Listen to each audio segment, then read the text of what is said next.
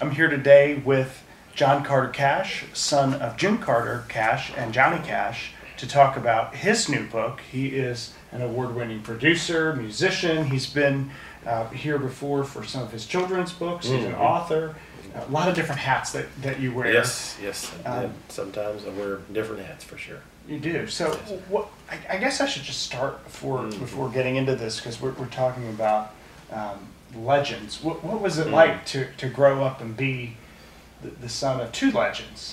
Well, my parents were really just good, simple, hard-working people, and the greatness about them is evident and it's undeniable. But if they hadn't been such true, salt of the earth people, I think that greatness would be harder to deal with. They never knew a stranger. They were always there for family, first and foremost. So, there's a lot to my parents, but I got to travel the world. I got to see some wonderful things and meet presidents, whatnot, and had a great education out there on the road with them. But they were never too far away. It's a matter, physically or in the matter of the heart either. I bet. Well, this new book is stunning. House of Cash: The Legacies of My Father. And as you put that together and think about your father's legacies, what would you say is his greatest legacy? Well, Larry King asked my dad what he would like to most be remembered by, and his answer to Larry King on Larry King Live was, "I'd like to be remembered as a good father." So, in my father's own words, his legacy, most important to him, would have been that, and in that he's very successful. I was going to ask that. Yeah. That's a good thing. His music, of course, is an extended legacy that's out there for not only the family and the children, but it's for the whole world.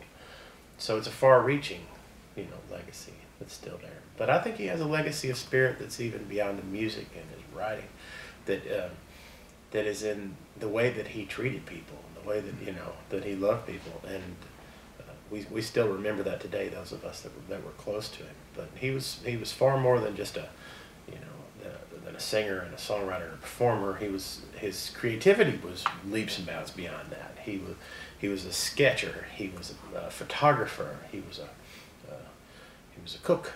There was a lot to my dad.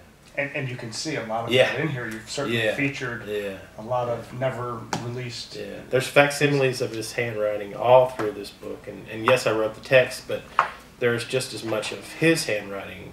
His pen is in here more than mine, probably. So, he tells the story of his own life and his feelings in his own words in this book. Well, he's known for so many great songs, and there's so many of them.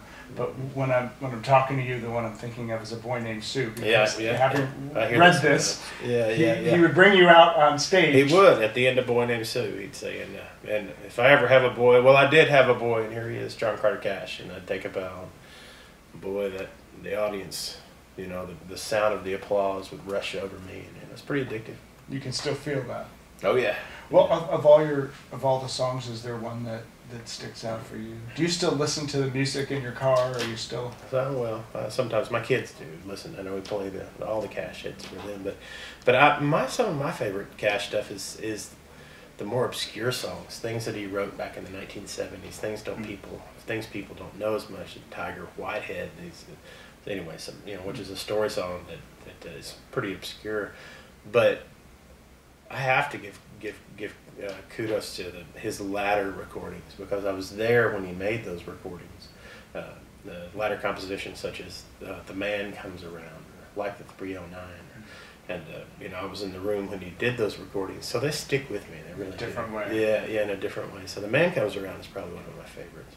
Those of us who live in Nashville and who visit the studios and are there when you hear a recording, you do have a different sense of a song as it's recorded. I can definitely so. Particularly for you as the son. Yeah, I was there when he recorded "Hurt," and I actually sang the scratch vocal, which means that while the track was being recorded, the music itself, I sang the vocal, and then my dad went back in and sang the final version after we recorded the song. That's fascinating. Well, your dad also, he's known for having this depth of experience, and this wide range of emotion that you can feel in his music. Oh, but yeah. he went through some dark days, and then Yeah, had a most spiritual awakening. And I know Yeah. his family's very close with the Graham family. Mhm. What was that view of the spiritual awakening and that Christian faith? I never saw my father stray far from his faith, from the Spirit, and never strayed from his faith. He would always go back around to that being the center of his life. And you know, I saw him bounce decisions that he was making off of Billy Graham quite a bit. And he and Billy were good Christian brothers. I devote a whole chapter to my father's philosophy and faith in this book. And I described going to see Billy myself a couple of years ago, sort of searching out what it was about their relationship that was so special. And Billy said just that. He said we were just good Christian brothers. And so that, but yeah, faith was the utmost important to my dad, importance to my father. It's definitely a big part of the story. Well, Yeah. today everybody wants to claim Johnny Cash, the Yes. Country Music Hall of Yes. Fame, the Rock and Roll Hall of Fame, the Yeah. Gospel Hall of And he Fame. would feel fine with them all claiming him. He would be comfortable in any environment. Yeah, I think wouldn't so. he? Yeah, he would. Yeah, he always was. So that's great. Well, your Yeah. parents, growing up, your parents were really truly in love, and Oh yes. you can Yeah. feel that. And you produced. I think you were the executive producer of Walk the Line. Is that right? Yeah. Fabulous movie, obviously a worldwide hit. Yeah. What was that like to both be on the producing side, on the professional side, and Mhm. also on the personal side, watching actors play your parents? Well, you know, I think that they did a wonderful job, playing my parents. Getting in there and working in the script was a very interesting process, working with the producers and the directors and trying to, make sure that the story was told as I believe my parents would have liked it told. Now, the movie itself, I think it's a wonderful love story. And if you look for certain things in my father's character, the depth of character, the spirit, his faith that we've been talking about, may be lacking. But boy, it tells a wonderful love story. So I'm happy in that.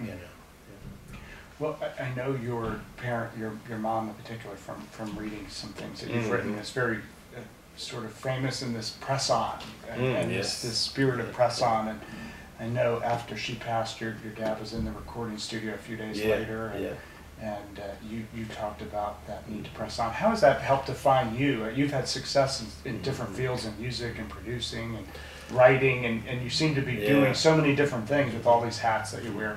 Has that been a big part of it? Yeah, it is. I mean, watching my parents, their work ethic and their persistence in life, even in the face of adversary and pain, that they step up and they do, they go to bat and they do what they need to do.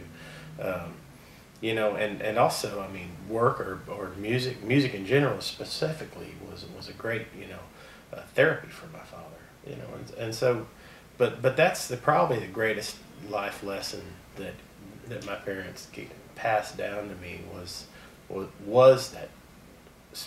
that I'm going to continue on even in the face of adversary.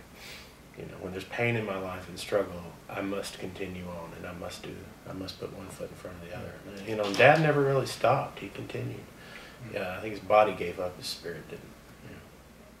Well, it's a really beautiful book, filled with very personal stories in a way that I think only you could tell that story. And this, as well as both of your children's books, and I know you'll have another one coming out next year, are all terrific. So thank you. Yeah. One of your many hats, even within the author realm, is children's author and adult author. But this is a beautiful piece of work, and I think it's going to be enduring as a story to your father that he would also be proud of, the legacy that you're continuing to write. So thank you for Skip. putting this together. Yeah, I appreciate it. Thank you. Thank you.